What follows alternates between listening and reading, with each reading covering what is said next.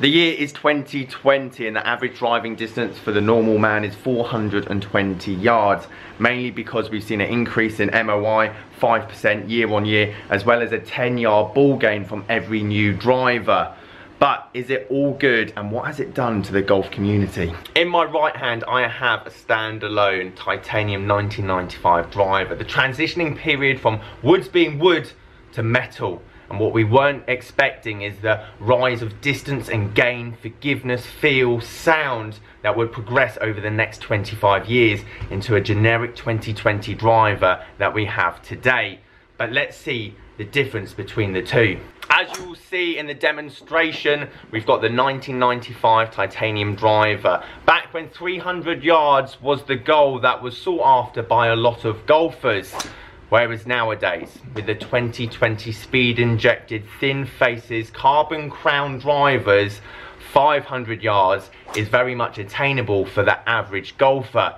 But what does this actually mean for golf? But it's not just the woods that have obviously given us massive gains over the years from the R&D and technology advancements from these top manufacturers. We look at the irons and the way they've been developed. They're so soft, they're so forgiving, they're so distance gaining that the shank used to be a word ushed and uttered by a few.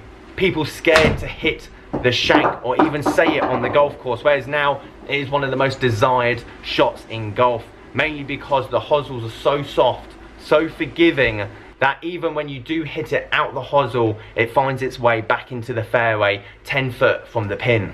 Now, one of the more controversial topics is obviously the short game element of golf. Wedge manufacturers are made wedges so easy, so high spinning that any person could pick up a wedge and use the new adopted pivot technique, where gravity alone will make sure that you put the ball within inside 5 feet of the flag. Now, the purists are saying this isn't golf. This isn't why we spent 30 hours a week away from our family and loved ones just so we could practice our 40 and 60 yard pitch shots. Obviously, there's two sides of the story. I'd love to know your thoughts on it. As we all know, 2019 was the last ever par 5 in operation at Bethpage Black. They held it off for so many years, being one of the longest, toughest courses in the world. Finally got rid of their last par 5 and changed it to a par 4, just the same as every other golf course, as the pros were shooting 42 to 52 under on the regular, especially with Brooks Koepka hitting one drive 620 yards. Now, it's not just golfers that are benefiting from this technological advancement as well as R&D that have gone into the hotter faces of drivers.